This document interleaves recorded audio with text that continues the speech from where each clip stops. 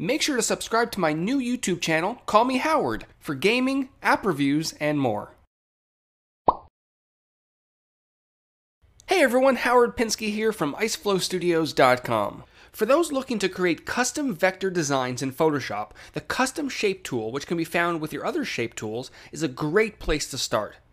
Up on your options bar, you can choose from the many shapes that Adobe has provided for you to use. If this is your first time exploring custom shapes in Photoshop, you may only see a few of them in the shape picker. But if you click on the gear icon at the top right corner, you can choose to add a variety of packs that comes with Photoshop. Let's load them all in just to see what's available. When this pop-up comes up, choosing Append will add new shapes to the bottom of your current list, or pressing OK will replace the current shapes. And here are all the shapes that you have access to in Photoshop. Now for many users this may be more than enough, but for those who tend to create their own shapes for their websites or designs, let me show you how you can create your own custom shapes in Photoshop and access them whenever you need it.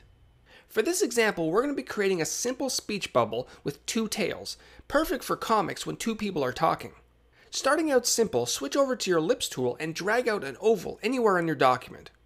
Now that the oval's in place, let's switch to our pen tool to create the first tail. When the pen tool is selected, make sure that the shape option is chosen on your options bar, and then over to the right, choose the combine shapes option to ensure that the final result is one shape instead of three. Place your first point somewhere inside the oval, and then when you click to make the second point, drag your mouse to the left to create a curved path. Now if you were to simply click back inside the oval, you're going to be left with a pretty skewed shape.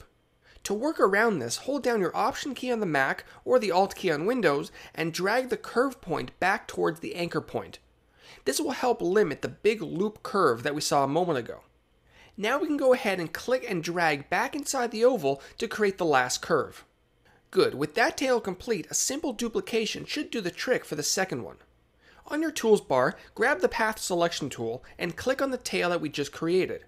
The Path Selection tool allows us to select the different paths that make up the overall shape. You should see the path and the anchor points around the tail. With it selected, just like you would duplicate a standard layer, hold down your Alt or Option key and drag it to the right. You can also flip it as well. Under the Edit menu, you're going to see a Transform Path submenu. Let's go ahead and flip it horizontally and place it on the right towards the top. Perfect. At any point you want to hide or show your paths, Command or Control, Shift and H will do exactly that. So now that we have our new custom shape completed, how do we save it for future use? Back under the Edit menu, you may have noticed the Define Custom Shape option. However, it may be grayed out at times.